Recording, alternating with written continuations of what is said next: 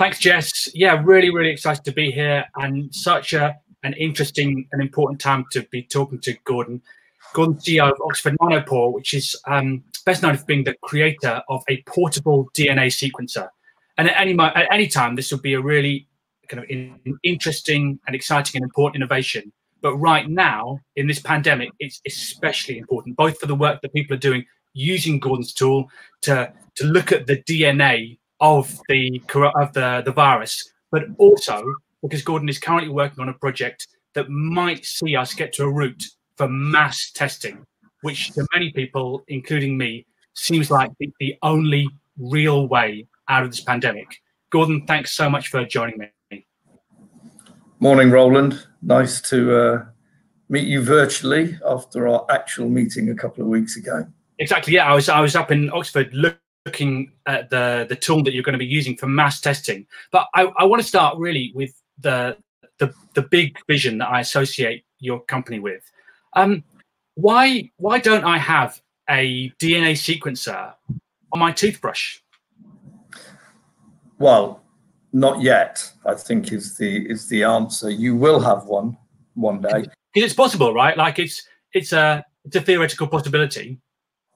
More than theoretical. I mean, your mouth is full of lots of really interesting things.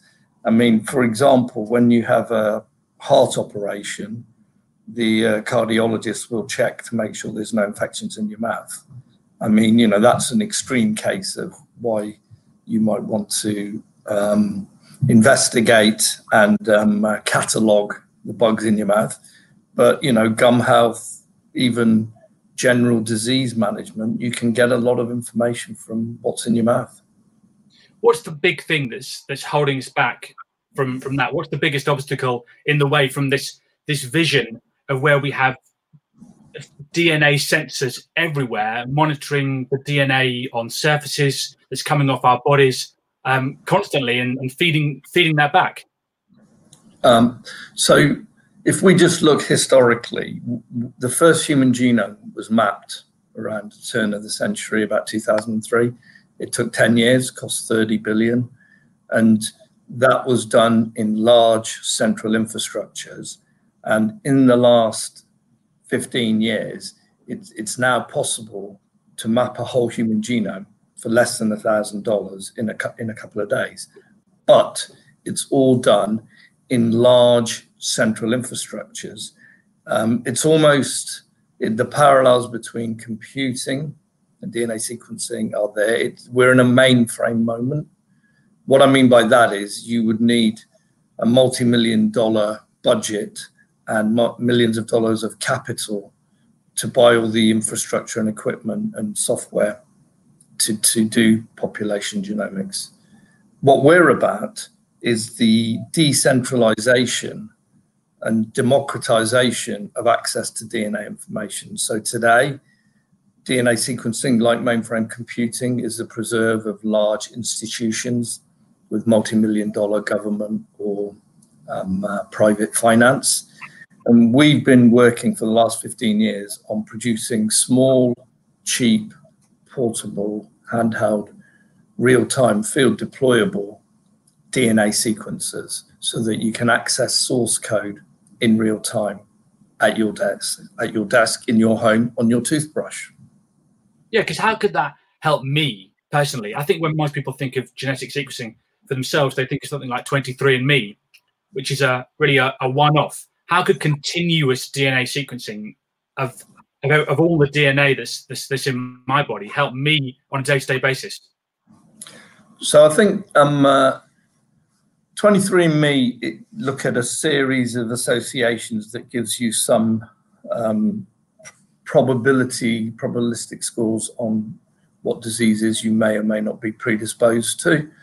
But given this pandemic, let's just dive into a brilliant use case example on COVID-19. We decided, we've been open through the lockdown. There's about 95 people in our headquarter building, R&D scientists, helping on COVID-19. Those people are here daily, and we decided to swab common areas the cafeteria, the meeting rooms, and we actually found COVID all over the building. So, and migrate that to non-pandemic. Think about, norovirus or some of these infections that, rampage hospitals. They're coming off of door handles or trolleys or being transferred from patient to nurse to care worker and right through. So a very simple use case would be, if you could access DNA information in real time, you would continually monitor everything around you. And that's before we even start to talk about what's inside you. So let's talk about COVID. Your machines were used to sequence the genetic information of the virus in China. What was the first time you heard about the virus, and what do you think when you heard about it? So let's just sort of take a step back. So DNA sequencing, if you do it in the vernacular of war, because everybody does, what we do, or what our researchers do who use our platforms, they're actually code breakers of the highest order. They actually uncouple every single letter in the COVID genome. So basic biology, your DNA is GTAC, 4 base code, and COVID has about 30,000 base pairs.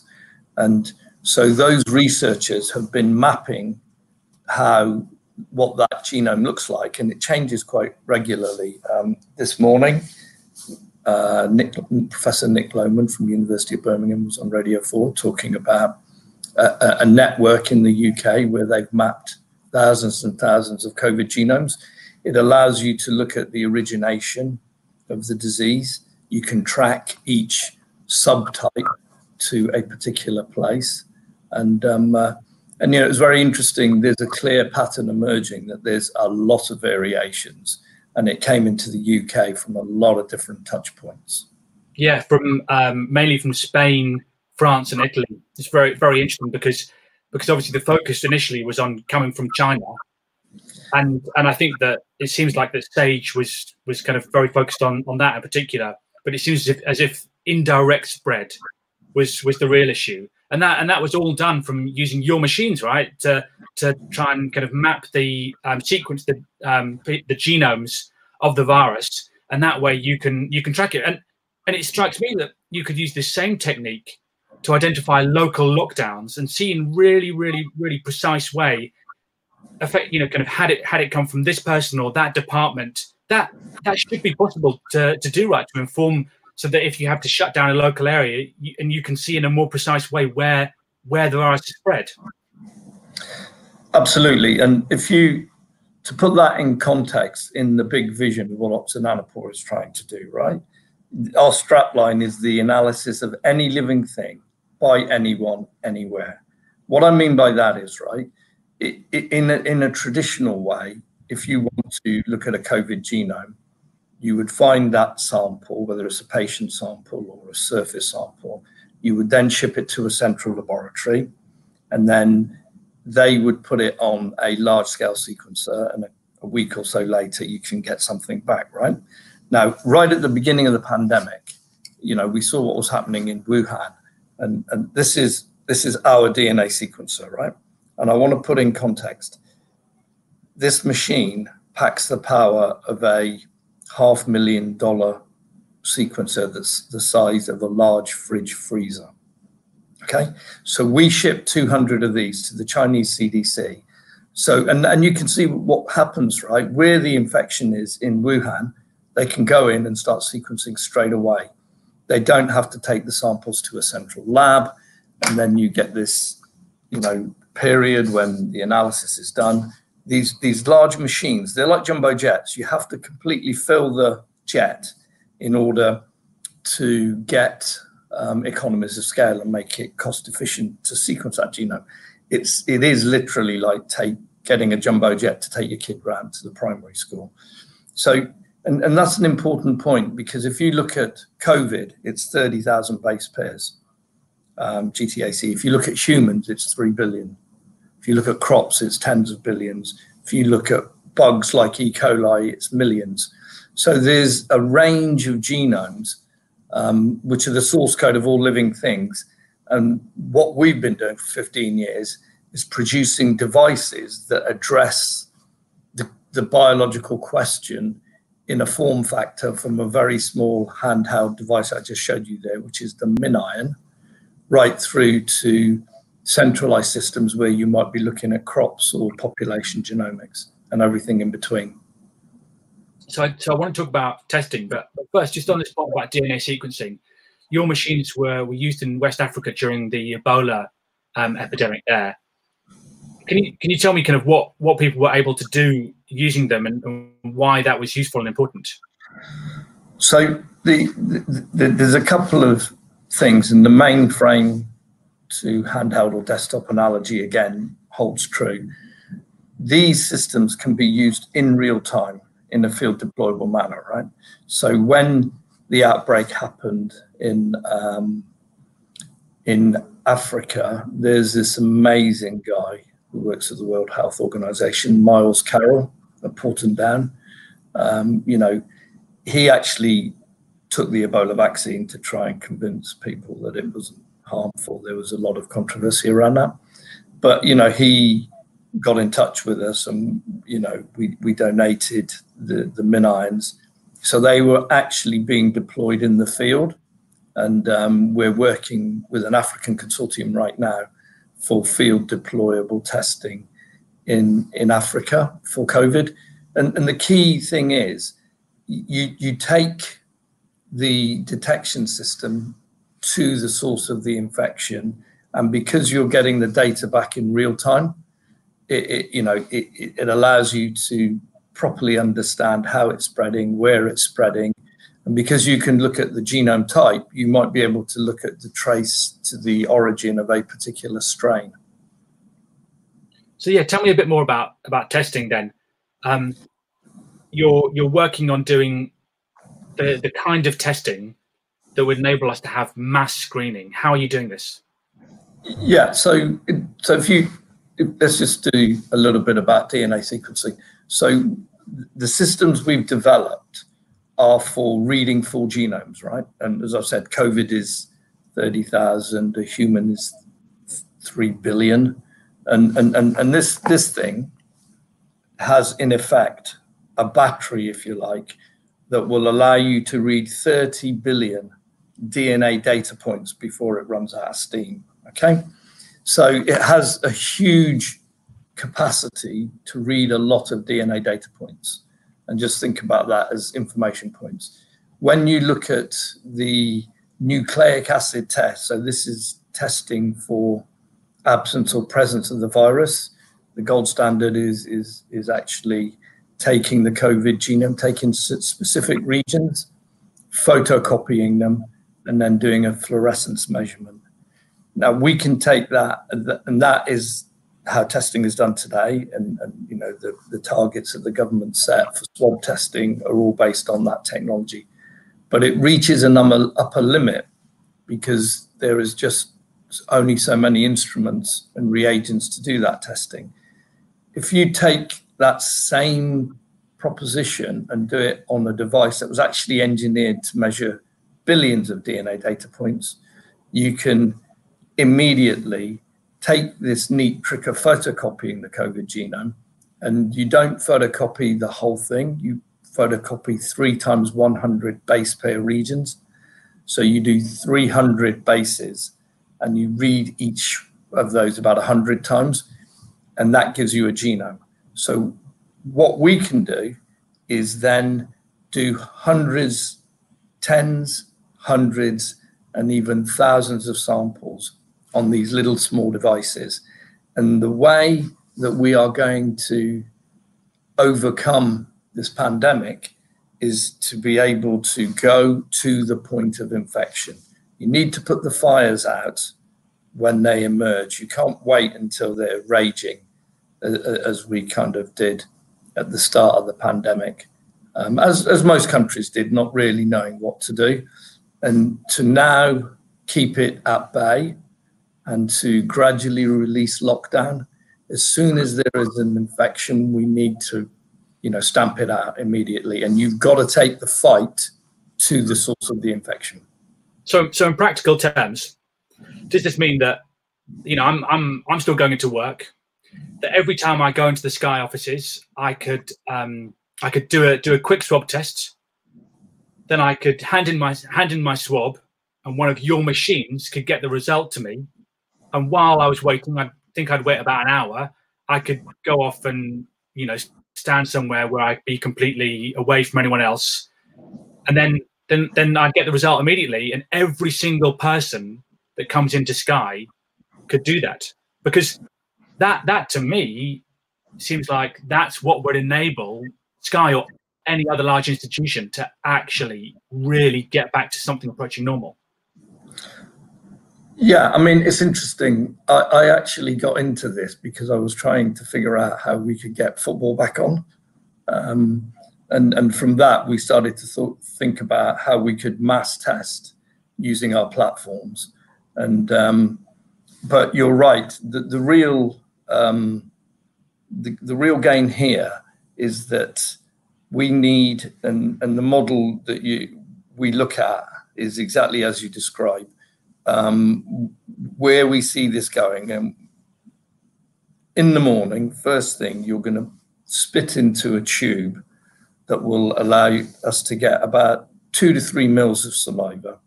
It's been scientifically proven that first thing in the morning, if you've got the COVID, it's nice and rich in content. And on your way in, you'll just drop your bag with the tube in it, which is sealed, by the way, to it could be in the corner of a lab, or it could be in the car park, because the way you see these portable testing centers, and you'll just go off to your desk, and within every 2 hours, in batches of 100, you would get data back. And if you are positive, you'll be told to go home immediately and isolate. And this is where the track and trace really gets value. You need the test, right? And if you can test, and now you can go home, and I will assume Sky will be a very generous provider, and you'll take some sample test bags home, and your family will also be tested, and that can go back to the test station. And you get two things. One, you get surety. It's very interesting observing in lockdown people who I would describe at the upper end of fear of missing out have gone to fear of going out. So we've got to bring that confidence back.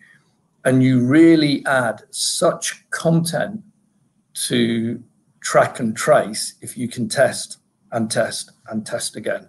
And so this is possible then. So to say, like, look, for example, right, universities are facing a really worrying situation at the moment. If every university got, 5 of your machines, could they be doing continuous testing to allow the students to go back and avert what is, honestly, a kind of looming financial catastrophe? Yeah, so absolutely. What we are working on is a scalable, fast, really rapid, deployable and affordable test system such that everybody can be tested once a week. If you're tested every 5 to 7 days, you're probably going to catch people who have got it. And because you can track and trace them, if somebody, got it, and you can then go back and say, well, these are all the people they've been in touch with. And even though they've tested negative, you could test them more intensively. It really is about, as I said, our first phase in this was to be code breakers, right? Now we need to have these decentralized real-time testing continually to be able to pick it up and close it down. It's not rocket science that if you can contain a fire before it goes wild, it's easy to control it. So you can do that then. So you're based in Oxford. I mean, could you offer that to the University of Oxford in time for term to start back up again in late September? We are talking to Oxford and a couple of US universities who have absolutely thinking about the way that this could be deployed. Because when I saw you a couple of weeks ago, I think you said that you could do you'll be doing 1 million tests a month. I think that was by the start of September. Are you still on track for that? Probably. We've been able to bring that forward maybe by a month, right? Since I saw you, 1 million tests a month by the start of August. Yeah, at the beginning of August, we are scaling up. So what does that mean? So 2 million by the start of September, 4 million by the start. I mean, because we're talking now about, possibly every university student in the country could be being tested continuously, and they could all go back to university in the normal way. I mean, right? That's a possibility. There is a small question as to who's going to pay for that, right? Okay, I wanted to ask about this. How much does it cost? So, I mean, we think we can get this in the sort of £20 per test. So it's not, it's not hundreds of pounds. It is. But 10,000 students getting tested once a week, it starts to mount up. I mean, but you're talking millions, I suppose. Yeah, I think there are a couple of things, right? We are building up the supply chain such that we can escalate the way you sort of describe, 1 million, then 2, then potentially 4, right? 1 million tests a week, in effect, per month. And we are building all of that. The phase we're in now, and since we met a couple of weeks ago, it's being externally tested and the data looks pretty good. It's as good as the gold standard. And that's always been our goal, to take gold standard laboratory testing and put it in at the point of infection with trained testing people.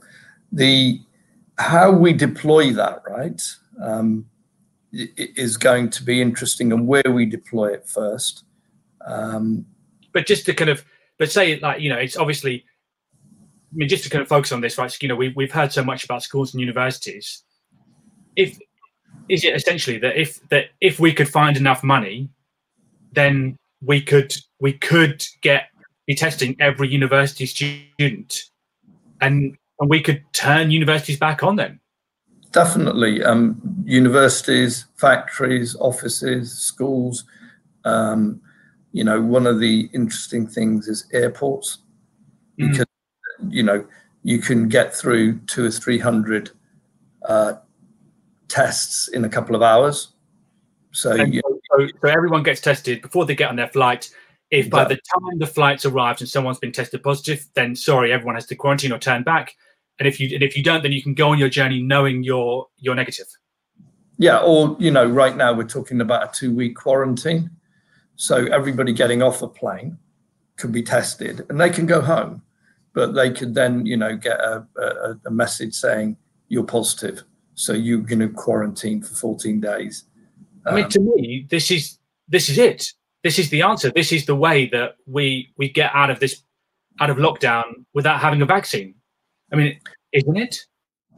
Well, I mean, yeah, there are 2 routes out of this, right? A vaccine, or containment by test and trace and track. And just, symptom checking is okay. But if you can actually have a real test in real time in a field deployable situation, and think beyond that, right? Everybody goes back to school. We have a primary school or we have a care home, right, where we think there's symptoms. We're looking at a field deployable way of actually having a mobile lab turn up at that care home, and in the space of 2 or 3 hours, you can test everybody and see who's got it and who hasn't, and that really allows you to stop the spread, and that's kind of right now testing a lot of people will be the next phase, but as the infection rate goes down, then we'll test some people, maybe less frequently. And then ultimately, we will want to keep that surveillance going. And really importantly, looking into the crystal ball, we have to think about what's going to happen in the fall, because we are going to see people getting colds and flu. So we are not just developing a COVID test. This platform, when it's out there being deployed, will also allow us to do respiratory testing for flu, for common colds, pneumonia, various other things, because there's going to be this spike of something that's COVID-like that will not be COVID. So, and we think a lot internally about sustainable innovation here, right?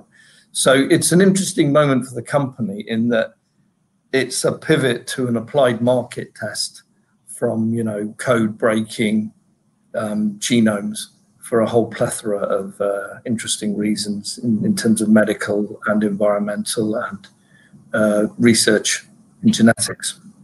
Well, Gordon, when I came up to Oxford last time to see you, I was feeling, pretty anxious, basically just how I feel all the time, pretty stressed out, because it's so hard to see the light at the end of the tunnel. But it seems to me that if this is possible, then we really could get out of this and get out of lockdown. And so it's incredibly exciting and gives me a lot of confidence to hear that you're making progress. Thanks for telling me about it. I think this is the end of our chat now. But we've got a bit of questions from the audience later. But yeah, thanks for telling me about it. It's really great to hear. No, thanks for allowing me to share our story. And even in the last couple of weeks, the data that's coming back looks amazing, and we're really excited about trying to get things moving again. It was so fantastic to listen to you both, and I am similarly uplifted by everything that has been shared here. I'm kind of hoping that universities find £20 per student per week to be able to do this mass testing, but let's see. But the economic, when you think about the economics of it all, I mean, the cost is so gigantic of having students away and of having businesses. I mean, there'll be a way. If there's a will, there's a way. And we're going to have some other fantastic discussions this afternoon, looking particularly at data around coronavirus, how we share it, what's ethical to do, what's ethical to store. So please do join us then. Right now, we're going to go over to a Q&A between Gordon and Rowland. So please stay on the line here and then join us later on, and keep safe, everyone. Thank you. Want access to more CogX videos? Subscribe now for free at cogx.co.